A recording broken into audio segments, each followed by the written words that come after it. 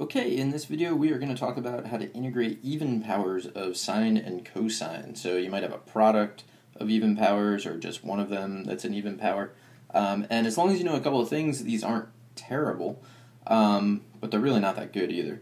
So here are the things that you need to know. So the first thing, you need to know that sine squared plus cosine squared is equal to 1. That's a big deal, but we don't actually use it that way. The way that we actually use it is we rearrange it. So if we see sine squared of something, we're often going to replace it with 1 minus cosine squared of that thing. If we see cosine squared of something, we're often going to replace it with 1 minus sine squared of that thing. Okay, so that's one of the things you need to know. A second thing you need to know is that cosine of 2x is equal to 2 cosine squared of x minus 1. So that's going to come up a lot. But we don't actually use it that way. We actually rearrange it and solve for cosine squared. We get cosine squared of something is equal to 1 plus cosine of 2 times that thing all over 2. And then you might also run into cosine of 2x is equal to 1 minus 2 sine squared of x. And again, we rearrange this and solve for sine squared. So sine squared is 1 minus cosine of 2x over 2. Okay, so those are the things we need to know, and let's see how we can use them. So here's an example. We have the integral of sine squared of 3x dx. So we're going to immediately replace sine squared with the cosine equivalent. So it's going to be 1 minus cosine of, it's 2 times the thing, so 2 times 3x. And then that's all over 2, and then there's a dx. So this integral you can break into two integrals, both of which you can kind of just do pretty much by looking at them. And that's a good thing. You want to get to the point where you can do these kinds of integrals just by looking. You don't want to have to show the u substitution every single time. It's not bad to do that, but you don't really want to have to. So the integral of 1/2 dx is just 1/2 x. And then the integral of this, it's going to be, so we'll keep the negative 1/2. We're going to get a 1/6. And then a integral of cosine is sine, and then of 6x. And then there's going to be a plus c. And then we can clean this up. So that's a basic example of how these things work. The next one is a common example, but it's not very basic. So let's take a look. So we have the integral of sine to the 4th of 4x times cosine squared of 4x and then dx. Okay, so what we're going to do is everywhere we see a sine squared or a cosine squared, we're going to replace it with those cosine of 2x formulas. So it'll be the integral of sine to the 4th is sine squared squared. So, parenthesis, it's going to be 1 minus cosine of 2 times the thing, and the thing in this case is 4x. And then that's all over 2, so that's sine squared of 4x, and then I need to square that to get up to sine to the 4th. And then we do the same sort of thing for cosine, so it's going to be 1 plus cosine of 2 times the thing, which is 4x, and then all over 2, and then there'll be a dx. So I can take out a 1/8, right, because I have 1/2 squared in the first fraction, then I have 1/2, so 1/8 integral. And I need to expand the quantity 1 minus cosine of 8x squared and 1 plus cosine of 8x. So this is what we have currently. So these are kind of the leftovers. We're just rewriting it. Haven't actually done any calculus yet.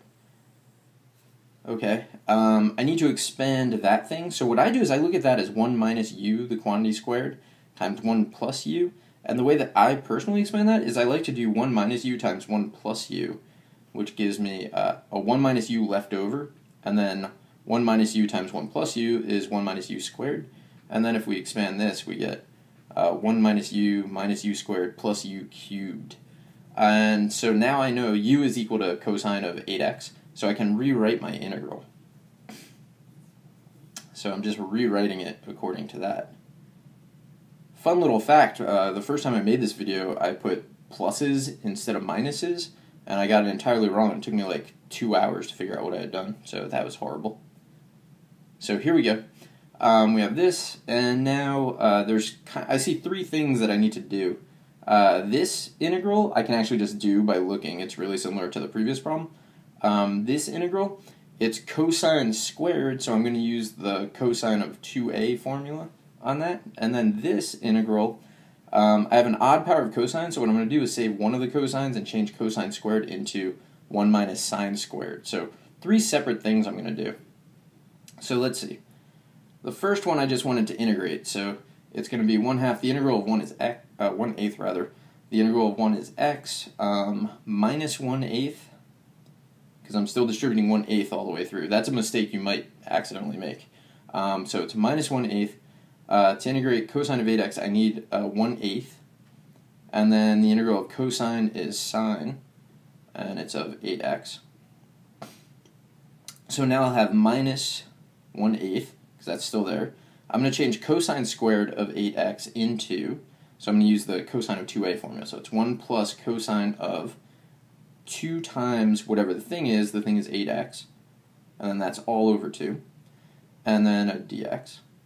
And then there's going to be a plus 1/8, because I'm still distributing all the way through.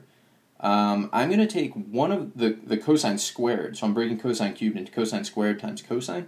Cosine squared I'm going to replace with 1 minus sine squared of the thing, which is 8x. And then I still have a cosine of 8x, which is good because that's kind of like a u substitution type thing, and then a dx. Okay, so let's see what we have so far. We have 1/8 x minus 1/64 sine of 8x. Then I have a negative 1/8, and I'm going to pull out a 1/2 here. So I got minus 1/8, pull out 1/2, and then I have the integral of 1 plus cosine of 16x. So I'm just going to integrate that. So the integral of 1 is x. The integral of cosine of 16x, I need a plus 1/16, and then the integral of cosine is sine of 16x. And let's close that. We got plus, there's still this 1/8 here. So if I distribute the cosine of 8x, I need to integrate cosine of 8x minus sine squared of 8x times cosine of 8x. So that's 2 separate integrals that I'll deal with. So right now I'm integrating cosine of 8x. So I need a 1/8, and then the integral of cosine is sine of 8x. And then it's, I'm going to have a, so I'm integrating negative sine squared of 8x times cosine of 8x. But there's still that 1/8, so I'm going to have a minus 1/8, and then it's sine squared of 8x cosine of 8x. So this is kind of a perfect u substitution. So I need a 1/8. I need a 1/3 to reverse the power rule. So the 1/8 is kind of reversing the chain rule. The 1/3 is reversing the power rule. And then I'll get sine cubed of 8x. And then don't forget plus c. Okay, so now I got to simplify this. I'm essentially done. I'm just trying to simplify at this point. So I don't know. Let's go through this. So I'm just going to go through and clean everything up. So multiply what I can multiply, distribute what I can distribute, and see what happens. So far I have this. It's got a lot of parts. But you can already see I have a 1/8 x and a minus 1/16 x. So those are going to combine. I've got a minus 1/64 sine of 8x and a plus 1/64 sine of 8x. So that's good. Those are going to cancel. And then I've got what's left over. Okay, so let's simplify this. Equal, so the things that are just x, so 1/8 x and minus 1/16 x combine to just 1/16 x. The sine of 8x terms actually just cancel out because they're equal but opposite. Nothing goes with the sine of 16x, so that's still there.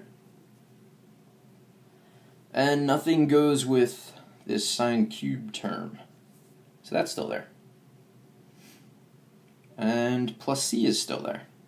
Alright, so that's my answer. And what is that the answer to? It's the answer to this integral. So we were doing all of this to try to find the antiderivative of sine to the 4th of 4x times cosine squared of 4x, and then dx.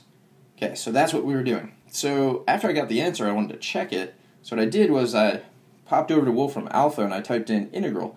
And you can see that the answer it gives is definitely not what I got.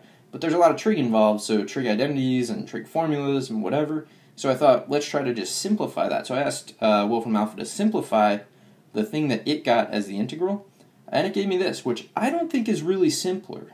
So then I thought, well, what if I take my answer and find the derivative of it? So I asked it to do that. I gave it my thing, said take the derivative of it. It gave me this, which is also not what I got. But in this case, when I asked it to simplify, it actually simplified down to sine to the fourth 4x times cosine squared of 4x, which is what I was hoping it would. So it actually checked out. So that's all you need to do for these. You got to remember your cosine of 2x formulas. You got to remember sine squared plus cosine squared equals 1. And then you just have to be really neat and organized and remember to distribute where you need to distribute. I hope this was helpful, and good luck.